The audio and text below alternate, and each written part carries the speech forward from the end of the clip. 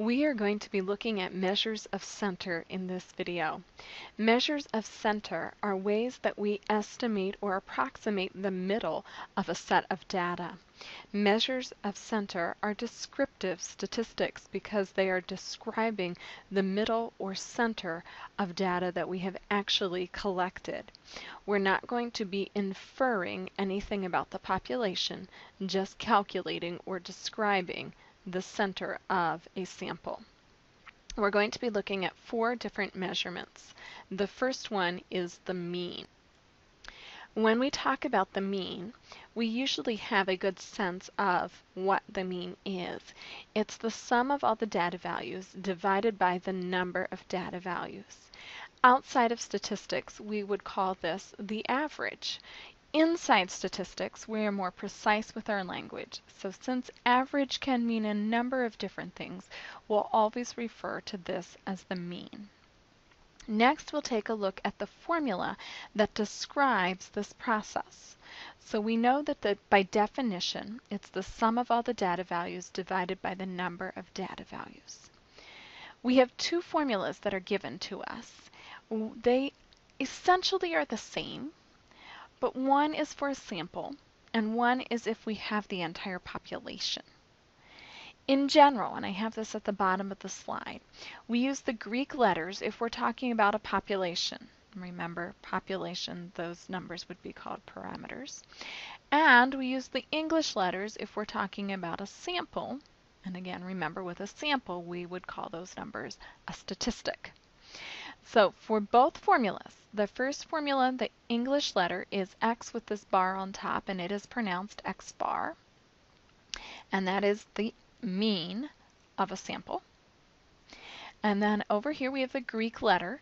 This looks almost like an M, and it is called mu, and that is the mean of a population. So we calculate these the exact same way.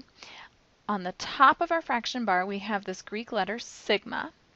And sigma is the shorthand notation that just means to add up everything. So we're going to add together all of the data pieces represented by x. So both formulas, the sigma, add up all of the data. Over here, add up all of the data values. And then we're going to divide by the number of data values. So for the sample, we use a lowercase n for the number of data values, and for the population, we use the uppercase N for the number of data values. Let's take a look at an example. So I used census data, and this data is from 2009, and found the active physicians and active nurses per 100,000 residents of population. And in this chart, I have the data for the states that were the original 13 colonies of the United States. So let's take a look specifically at the nurses, because more of us are nurses than doctors. And so when I look through this, I'd like to know, what is the mean? That idea of, on average, how many nurses are there per 100,000 residents for each state? So what I want to do is follow my formula. I want to add up all of the data values, divide by how many there are. Well, it's pretty easy here. I told you it's the original 13. If I count them, 1, 2, 3, 4, 5, 6, 7, 8, 9, 10, 11, 12, 13 pieces of data. So I add up all the data values, divide by 13. Order of operations means I have to do this entire addition and get a number for that, which I got 12,387, and then divide by 13, and I get this long decimal. So this brings up the idea of rounding. Typically, when I'm doing some math, I can get numbers with decimals that may not be nice short decimals. So what we do in statistics is we usually keep one more digit than our original data. So in our original data, all of these were whole numbers, which means I would round this off to the 10th. And so in conclusion, the mean is 952.8 nurses per 100,000 residents. You'll notice as I write my answer has to have a label. So this number, the meaning of that number, is nurses per 100,000 residents. And here's the rounding rule that I stated. Keep one more decimal than the original data. So that's mean. Our next measure of center is called the median. For the median, we're finding the middle number of an ordered set of data. Really important that your data is put in order first. So it does not matter if you start with the smallest and work your way up to the largest, or vice versa. Start with the largest and work your way down to the smallest. But you have to put them in order, and then you find the middle. Now, if you have an even number of data, you're going to have two numbers that are in the middle. So when that happens, the median is found by taking the mean of those two numbers. So if we put all those concepts together, when there's two numbers in the middle, you add them together and divide by 2. The symbol that we use is the x with this little squiggle on top called x tilde. So let's take a look at an example. Exact same data as the previous slide. So what I want to do is I want to put all of these nurses in order. Now me personally, I usually start at the smallest. So I'd start with 665. My next data value is 764, etc., and I took time to type them in. So here we have all of our data, all 13 pieces in order. Now we need to find the middle piece of data. So I think the easiest way to do this is just to start crossing data out, and I'm going to go through that process. So if I cross one out on the left, I also cross one out on the right. And then I do the second one, left and right, third one, and I'm just working my way into the middle, finding which number is the exact middle of this set of data. And so I get to 940 as the middle piece of data when the data is in order, and we call that the median. And so I would say x tilde is 940 nurses per 100,000 residents. And you'll notice that, again, I have the label, and the label is exactly the label that we had on the mean. And all of our measures of centers have the exact same label as our data. Our data is nurses per 100,000 residents. And so their labels on the measure of center will match that. Our next measure of center is the mode. And the mode is the value that occurs most often. Data sets vary, so this plays out differently. And I have these on the slide. When each number appears once, we say there is no mode. If we have two values that both occur with the greatest frequency, so we have 4 of the one number and 4 of another number, and everything else is there less often, we would call it bimodal data, and we'd give both numbers as the mode. And then data sets can be multimodal. So you can have one number that's most common, 2 numbers that are most common, 3 numbers, etc., etc. So let's take a look at our data set. We are dealing with the nurses, so go down through here, looking for any repeats, any number that's more common than the rest, and there are no repeats whatsoever. So we're in this first scenario. Each number appears once in our data set, and our conclusion there is that our data set has no mode. So mode, pretty easy. No formula for mode, no symbol to learn for mode. And our final measure of center is the mid-range. So the way that we find the mid-range is to take the maximum piece of data and add it to the minimum piece of data. So that's that idea of range, the whole range from the smallest to the largest. And then we want the middle of that range, so we divide it by 2. And so this will give us the value that is midway between the maximum and minimum. The mid-range does not necessarily have the same value as the median. The median is also that idea of the middle, but the median, we're crossing out actual numbers. We're not doing the math for median. We're just crossing out numbers to find the middle number. Here we're actually finding the midpoint of the range, which is called the mid-range. So again, let's give it a try with our data set. I want to look for the maximum value, so I find it right here, this 1260. And I also need the minimum value, and we mentioned that before, is this 665. So in order to find the mid-range, I take these two and add them together and divide by 2.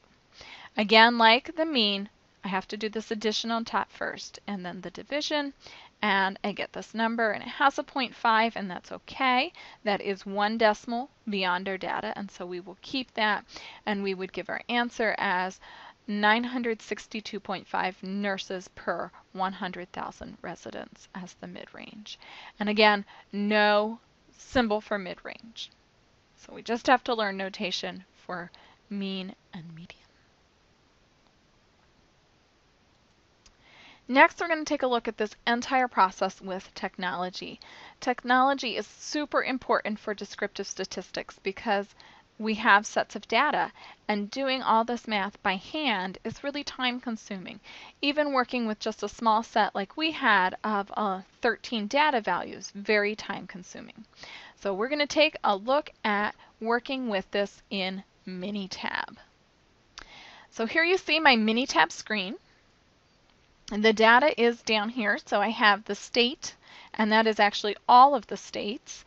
I have the doctors and the nurses, and it tells me up here at the beginning, this is the active physicians and nurses per 100,000 resident population by state data from 2009.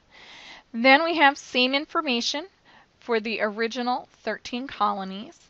And finally, we have just the nurse information for those states that border Pennsylvania. So we're going to take a look at the same exact data that we did by hand, which was the original 13, the nurses. In order to do this, I go up to the tab here and I go to Stats, and I want Basic Stats, and I want it to display descriptive statistics because we are calculating descriptive stats. So you'll see this comes up with a list. And I have to look what I want. So I want nurses 1 is the column header. So I go to nurses 1 and just double click, and that will fill as my variable. And then down here there's the statistics button, and it's all kinds of descriptive statistics, and I can pick what I want. So I would like the mean. It'd be nice to know the minimum and maximum. Those are already picked. I don't need these. So let's see, what else do we want? I'd like the median. We talked about that. I would like the mode. We talked about that. I don't see mid-range on here, but mid-range will be very easy to calculate because I'm having it list both the minimum and the maximum. So I'll just add those two numbers and divide by 2 to get mid-range. So after that, I click OK and click OK again, and you'll see that data that I asked for right up here. So the mean, exactly what we found, 952.8 nurses per 100,000. Minimum value was same as we identified. Median is here, same as we identified. Maximum value we found. The mode, we see this little asterisk. And then we see over here, N for mode. N, we remember, is the number of data values. And so it's a 0 because there was no mode.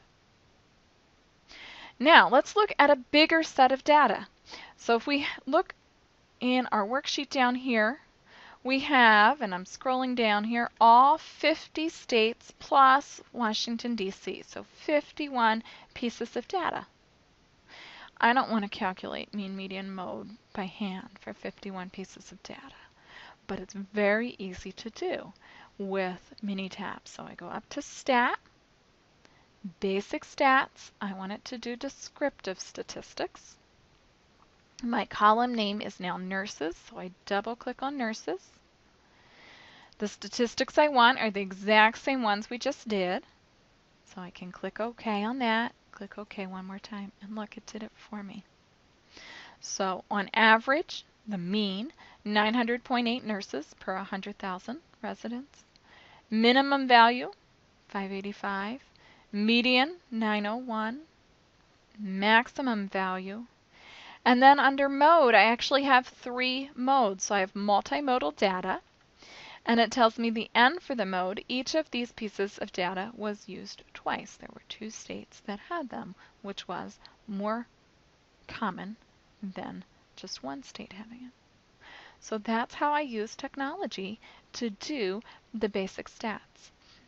If you don't have the data already in Minitab, you can just go in and type it. So you can type in this worksheet, give your columns different headings, and then you can pick them and you can calculate the descriptive stats really quickly, which would be your goal as you work on homework.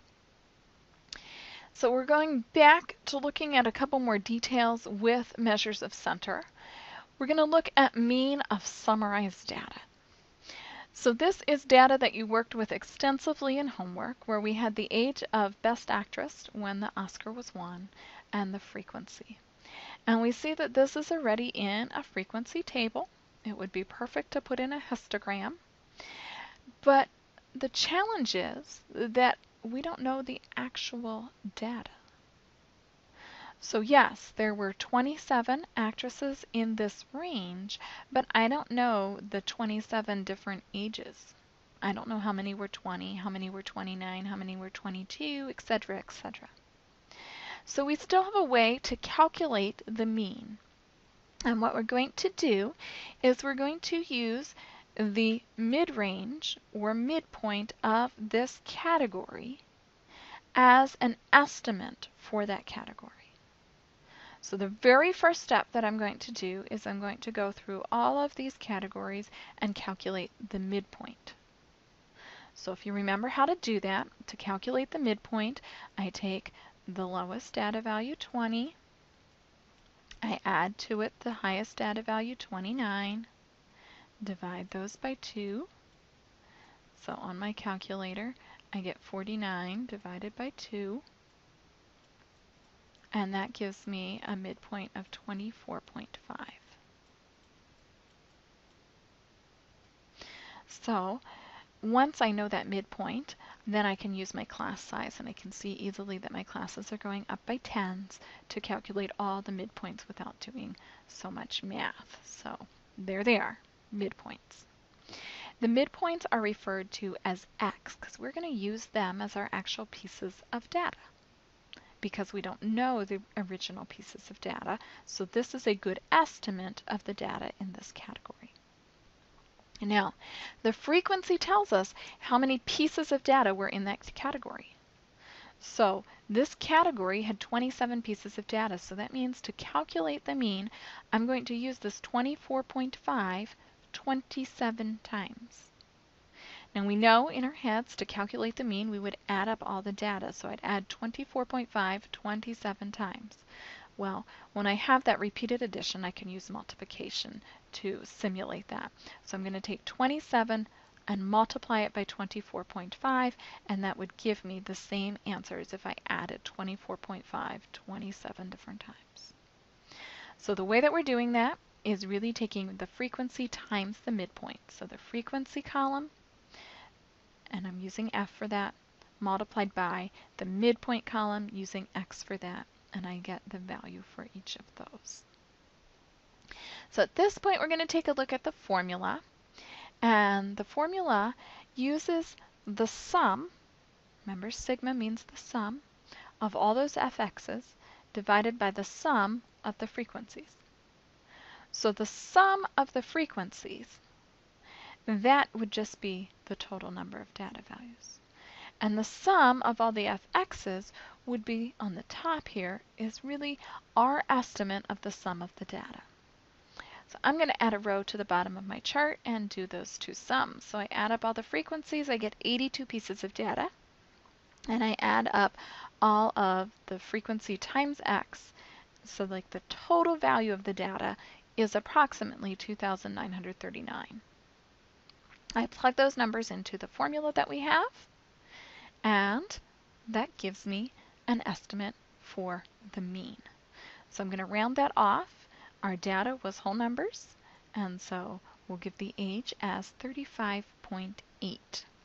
Now, I had the opportunity to go and look at the actual data, and if I used the actual data, I would have gotten a mean of 35.9. So a really good estimate. Sometimes the estimates vary a little bit more than this one, but this process gives us a way to still summarize, give that one number summary of the middle of the data, even if the only data we have is already summarized in a frequency distribution table. Next, we want to look at which one should we use. So we have 4 measures of center: mean, median, mode, and mid-range. And some are better than others for different scenarios. That's why we have different ones. So of all 4, the mean and the median are most commonly used. And that's why those have symbols. They have a shorthand because they're used more often. Of those 2, the mean is actually the most common. So if you're really stuck, try the mean. Chances are you might be picking the right one. The mean uses all of the values because you add up all of the numbers. And so it is sensitive to outliers, numbers that are far away from the other values. You may have experienced this with your grades. If you're taking a course and you're doing well, so all your grades are in the 80s and 90s, and then for whatever reason you need to miss an assignment, and so you take a 0. That 0 is an outlier. It's far away from all of your other scores, and it brings your grade down significantly. And you work like crazy, and you get grades in the high 90s, and they never bring your grade up as much as that 1 0 brought it down. So when there are outliers, we typically use the median. The median is not as sensitive to outliers, because with the median, we would cross out the 0 and your highest score. Keep doing that with the numbers that are left, crossing out the lowest and the highest, and we would end up in the 80s or 90s, because that's where most of your grades were. So things like income, typically the median is reported, because there would be a few people who are not working, so they have income of 0, and there would be a few people who make millions. And so they would be crossed out with those zeros, and then we would get a good sense of what the regular person makes. The same is done with houses. So if you're looking to buy a house, typically the median, because there are a few properties that are just worth millions of dollars, and they would throw off just the idea of what does a regular home cost. We do study the others though, because mode is typically used with qualitative data, and you give the category that is most common. Mid-range is the least used, and the reason why we looked at mid-range at all is to reinforce the idea that mid-range is the same idea as midpoint. We use midpoint when we calculate the mean for summarized data. We use midpoint when we label a histogram, and so we get to practice that calculation again. Lastly, we're going to go through and review, give you a little mnemonic device to help you remember the measures of center.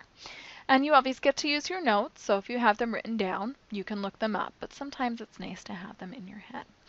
The first one is the mean. It is mean and nasty because it makes you do a lot of math. You have to add up all the numbers and divide by how many there are. Second one is the median. When we talk about the median outside of statistics, the median is that strip down the center of the road. And the median is the number in the center of the data. So here our cars and trucks are all lined up going the right direction, median right down the center. And so when we line our data up, put it all in order, the median, that middle number. The mode is the most common. When we look at the word mode, it starts with MO. When we look at the word most, it starts with MO, and so we can put those two together. They start the same. And the mid-range is the same formula as the midpoint, and so when we look at mid-range, it starts with mid. When we look at midpoint, it starts with mid, and so we can put those two together. And that can help us to remember which is which when we're talking about measures of center.